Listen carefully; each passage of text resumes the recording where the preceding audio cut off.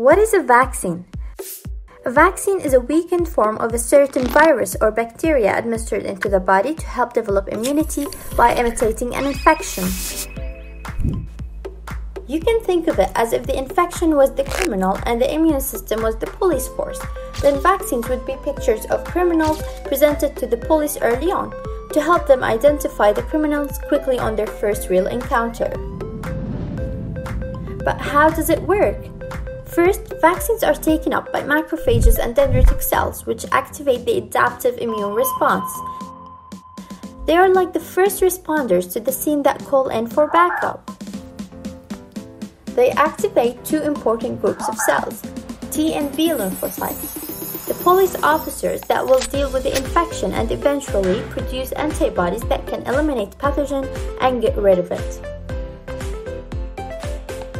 Now, memory T and B cells are formed and they are as strong as ever. Now that these memory cells have joined the force, they have the power to eliminate all future pathogens or criminals once they attack. As soon as they respond to the call for backup and see the criminal, they will identify it, remembering how to fight it, and without any hesitation, they will immediately strike.